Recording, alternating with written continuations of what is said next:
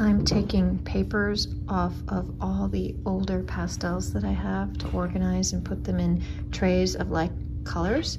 And Scott is making me a little kind of drawer dresser cabinet thing so that I can put my pastels in. I got it from overstock.com.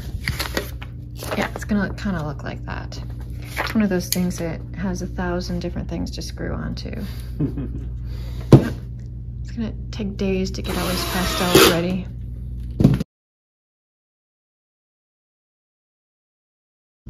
Scott is getting ready for his Portrait Society webinar about photography and models and painting and adjusting photos.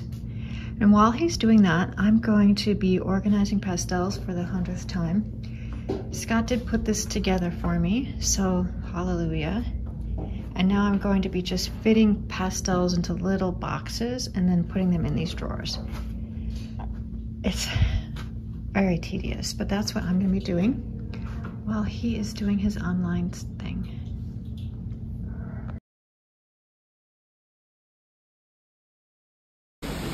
We got here early on one of our woodcut printmaking classes, and I thought before I did a test print, I wanted to do this sort of, it's like a rubbing, you know, rubbing thing, just to, you can see the design hopefully. And I'm going to do it on these two also.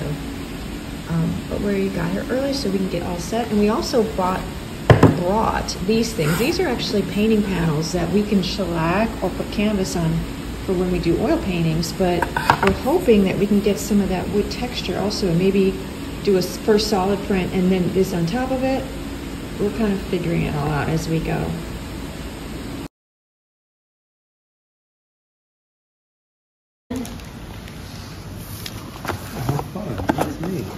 So this looks like a Japanese pressing tool. Yeah, that is. She says it's better for linoleum. It's in this catalog. Okay. I got it from here. She says you use your like your yeah, it's palm. called hand bearing. It's a bearing. Because I've seen different ones. There's ones that are like made out of glass. Glass? Yeah, like there's glass barons.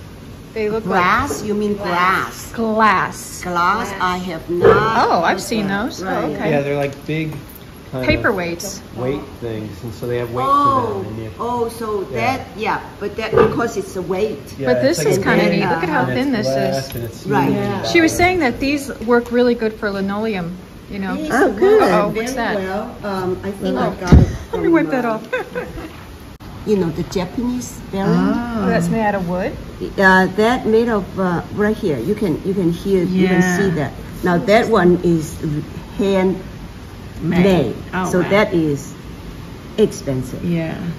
I have that speedball one with the handle. I No, don't like that it one, at all. yes, Is it because made out the of handle plastic? is way It's up just here. awful, No, yeah. this one Yeah, you can actually, really, yeah. But still, for That's funny. detail, the spoon. You cannot beat the spoon. That's what I use. So this Right. one is about $45. This one, yeah, and I had it for years, and you can actually replace it. Oh, replace the, but I never okay. do. And you see, $19. You can just peel it off and replace it. Okay. I never did. Yeah. I got 2 of them, so Yeah. you know. Oh, wow. Now it's a linoleum, Yeah, I have the. and how did and then here. I think This he the color? varnished it. He Yeah. probably varnished or maybe polyurethane did. Oh, and that's a print he did. Yeah, and then he burned Donna. the paper. Oh my God! I almost Hey! forgot what it looked like. I am so glad that you're coming. Oh, and you finished yours. Look at, I'm here to see what everyone's done. Oh, yes, I haven't yes. done anything. Certainly. Cut for that. Now, how did you make these? Oh, I did it on a piece of paper, just sketchbook paper. Okay. From my pad. Yeah, and then I you just burned it. And then I just put clear gesso on this. Yeah, and then you put that on, it, and then you varnish it. Clear gesso. Oh, I didn't varnish. I just I mean the gesso clear- the whole thing, yeah. Clear. Clear gesso. So this is like Clear one gesso. of those. Yeah. Okay. Yeah. Yeah. And, so that was Yeah, that cradle was that board. one. And I printed some others, but I just did drawings. That is neat to do that on a wood board. Yeah, that's very Yeah, then because of the paper, I thought you could. And then I since it's gessoed with clear gesso, I can paint on top of it with oil or with whatever I want. You know, so I could do paintings. I could do a painting and use this as the background. I would love to do. And I did some others with this one. So I did that one. Yes. Yeah. Oh yes. So yeah, and then I did it just on paper. I did these just really quickly, like in a, Yes. in an hour. Yes.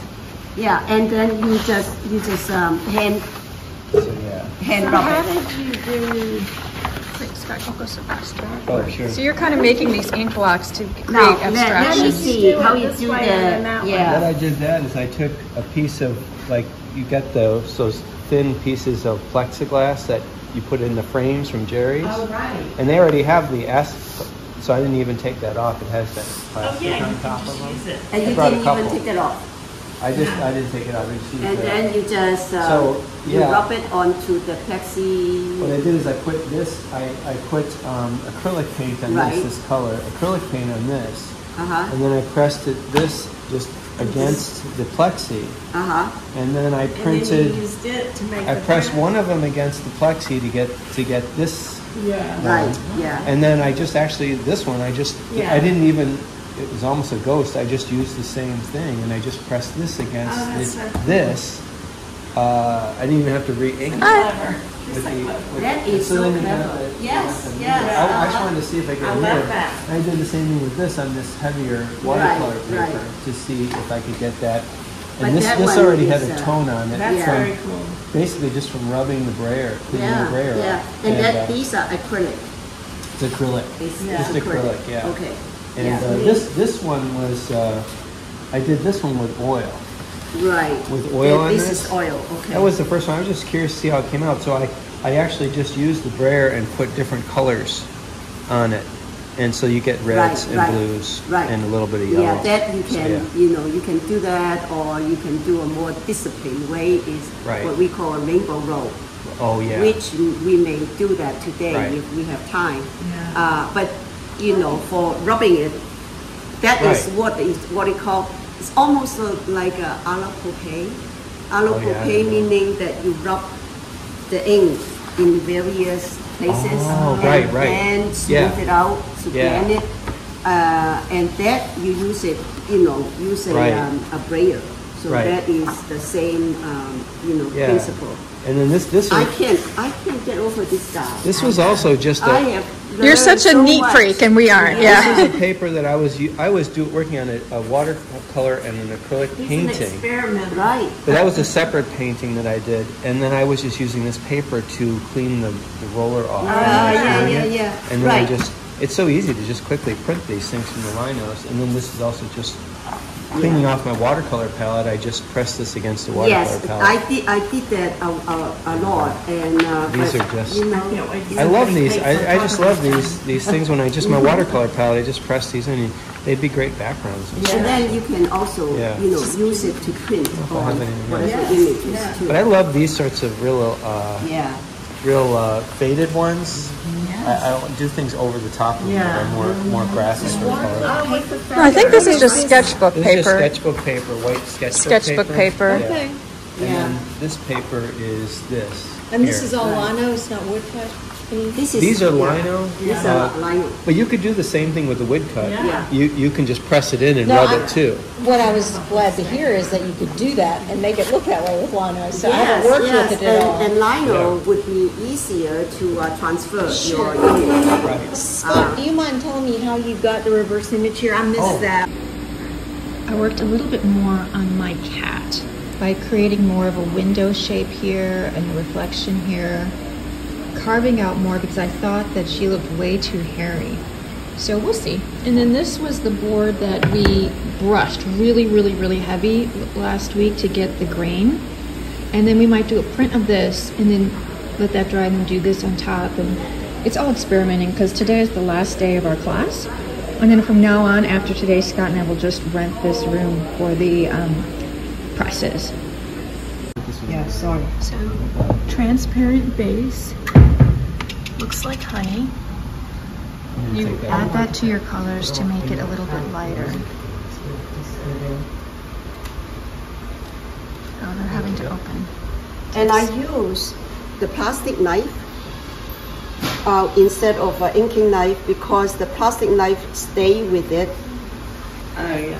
And it doesn't, I mean, if I use an inking knife, then if I mix the inking knife, I use the inking knife to mix the color, sometimes I would get other color to it.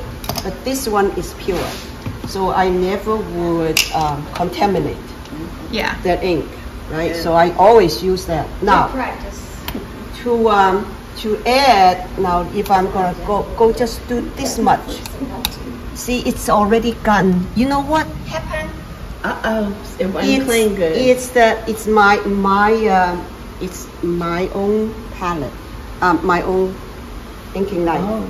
Blue is notorious. It stays with you forever.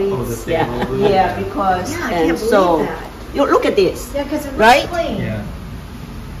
Yeah, that But that's happens my with fault. all of us and brushes and everything. Anybody.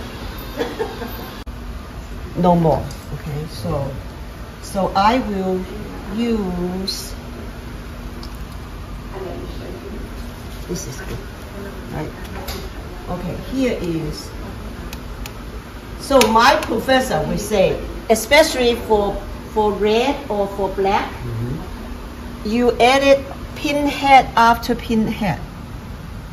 So this is sort of like a pinhead, right? Like a little pea size. Yeah, pea size. And then maybe a little bit more.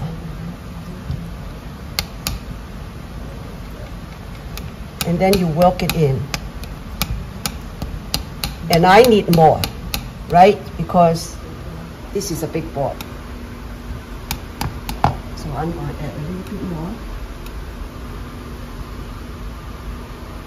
Mona, do you always mix the transparent, or do you? No, I don't Sometimes always. you use the straight on there. I use it straight because sometimes I use a lot of ghost.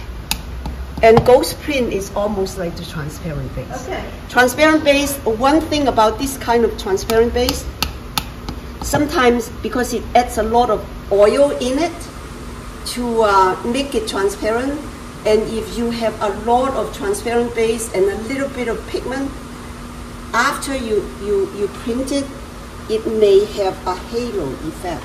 Oh, right. The oil seep out to the paper, and that a lot of people don't like. So I mean, you just have to strike the balance, right? So here, let's just do a little bit more. That looks like honey. It does. Doesn't it? I'm gonna put a bit more. And then remember to use another, inking knife. Printmaking can be very messy, but it has to be also precise because you just don't want to contaminate other things. All right, so here.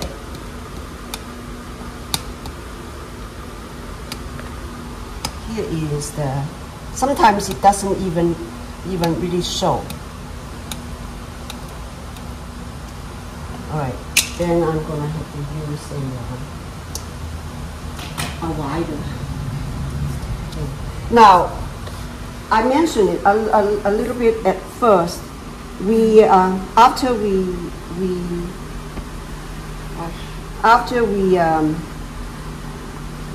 clean the brayer, we put some baby powder in. Baby powder is talc. It absorbs the moisture. So if the moisture stay put, in the rubber, it oftentimes in the longer run, the rubber get tacky. Yeah. Sticky. So you hardly see it, right? But I tell you, it will show. So let me get more. Especially when you are inking it on this board. And who prepared the board? We did last week. We remember Mona and Scott scratched it with that wire brush. Okay. I did not. Really heavy. See that. So it's just been scratched. It's a board. Bring out some of the. Yeah, so we try to wire brush it to bring out The wood grain. And then it was shellacked. Or, yeah, varnished a couple times. Now, this wood though, I'm not sure that will show, but you know, we'll try it out. That's a nice warm. That's also the amber. That. Okay, let's do that. And I can. Paper. Sue, is this? You don't use this paper. Use a white paper. You want to use the white paper? I have white paper now. Do we have some over here? All the papers are cut here. Okay, want to try one? And that one is for, no, this one, okay. This is for the square one. Right? This is for the smaller one. So let's, I am, okay. We're using good paper to begin with because you don't know how many prints you're going to get off of it. Like, we're just using one of those birch panels, so we're not sure.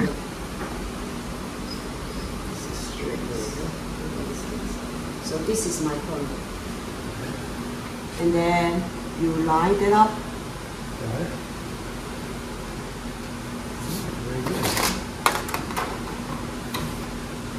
All right.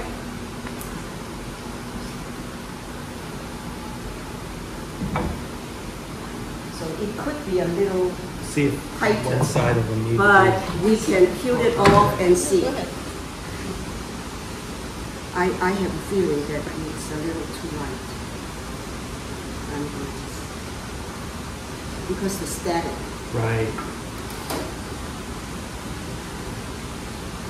Very light. Very light. Yeah, okay. See how light it is? Wow, that's really. Yeah, it almost isn't showing on this side. Right, and that side again, it's the... So getting to know the press and realize that one side needs to be tighter than the other. Yeah, that side is tight.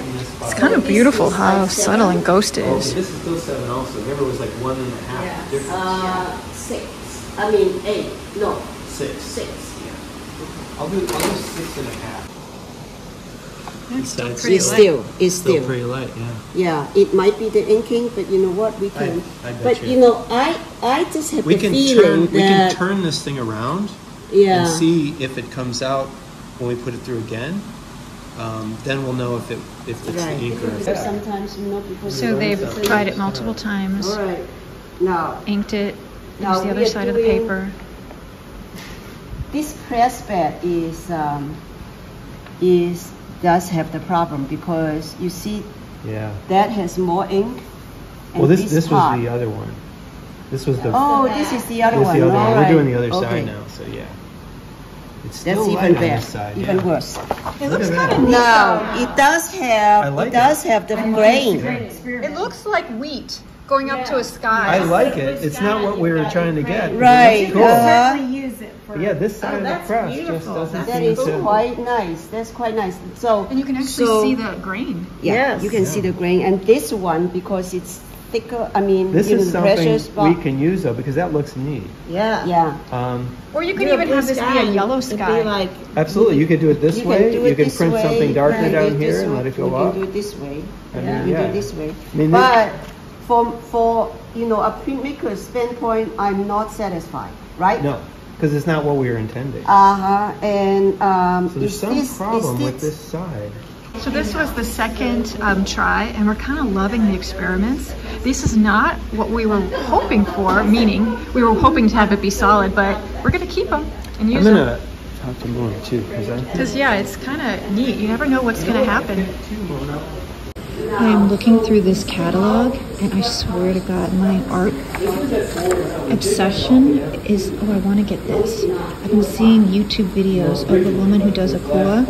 Oh my God, but it's 250 bucks. Oh, okay. Oh, and I want to get a registration boards. Oh, and I want to get some Japanese papers. Oh my God, and I want to get some glassine. I swear, I'm addicted to stuff. I think as all artists, maybe we think that if we buy stuff, that it's going to magically like come out like the way we see people do it. But I'm really getting a little too excited. A little too excited. What is that? Ooh, engraving. Ooh, I'm really into, I want to get some mezzo print stuff. Okay, that's too exciting. So a whole bunch of mezzo print. So, yeah, no, I'm going to do it. Gonna have to get a loan. I want to get one of these boards for our studios. See how it's like a wood bracket in the back, and then you put this up and you can actually have these little, you know, hangers that people put. Maybe when Scott adds his new little extension, we can do that there. But this would be great for rollers and brayers and tape. Oh my god, I'm just so into wanting to organize. So we're just waiting. We're still figuring out the press. We're trying to figure out exactly why it's doing what it's doing. I'm not all the way. The variation. Yeah, and it really picked up the center. So they did a print of just the And I yellow, like the fact that it and puts a then they little did bit the of yellow other print on this top. to soften the A black, little bit of you know. wood grain in Is the background. wonderful. All right. That's fun. That was fun, yeah. And I'll show you. I did my first cat one with just a spoon, so I didn't use the press. And you see these little marks are really the spoon, and it almost looks like a drawing then. And then I went and I put a little bit of red and yellow, and I am just using the spoon, and I'm rubbing it on the back of it. This is the one I just did with a spoon, so you can actually see the kind of spoon marks. And I had a little bit of kind of yellow and red. And so it's slight. You can see a little bit of yellow coming through. And if you got better and better, you would see where you can be lighter and where you can press down heavier. I can't really see the wood grain that much. Maybe just the tiniest bit, maybe the slightest bit of vertical wood grain, but... Yeah, that's fun. Oh my god, Scott, yours upside down. That's all right. That's okay. That's all right, Scott can I have should that be one. upside down. It's because That's I okay. did I picked it up That and is so.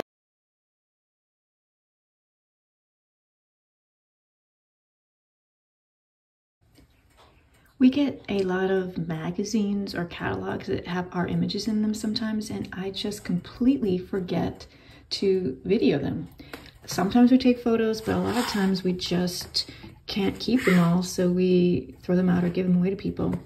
But I wanted to show that the Art of the Portrait has a journal, and you can subscribe and become a member, and this is issue number 96.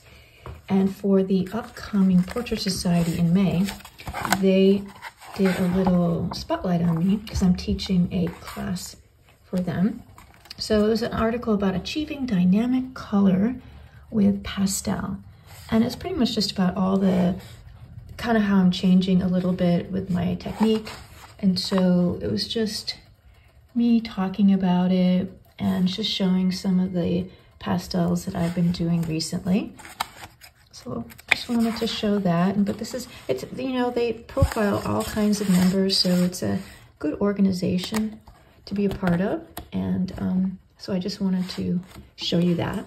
And then something out of the blue, which was kind of interesting. Scott sometimes gets queries to see if they could use his work in books or magazines or puzzles and stuff. And this one was completely different for Scott. So this magazine is called Collaboration, the Journal of the Integral Yoga of Sri Aurobindo and the Mother. Now, if anyone knows Scott, that is totally not in his wheelhouse, but Fall Winter Volume 47, but they asked if they could use one of his paintings for a poem. And this is a painting that Scott did. Now, it was in color, but they just turned it into black and white. A painting he had sold at the Prix de West years ago. And this is a woman that we met in Monument Valley. So she used the Navajo. And we went out there and painted, and Scott took photos of her. She got dressed up all in her most beautiful, and she's wearing, I mean, this is very colorful painting, but they just used it to kind of illustrate this poem over here. And anyway, so before I give it away, or, you know, because we can't keep everything, I thought I would just document that.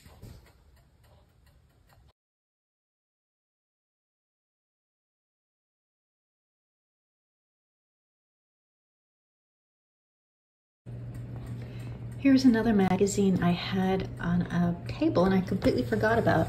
So the February-March issue of International Artist. And when I got this magazine, I was so surprised and honored, but also shocked to see this. I was like, whoa. It always startles me when I see my work. No matter even if I know it's happening. I think that, I mean, months ago they asked me, like months ago, they asked, oh, Susan, you know, can we use one of your images? But, you know, the Portrait Society has so many ads and so many things to promote it that I just didn't think I would actually see it.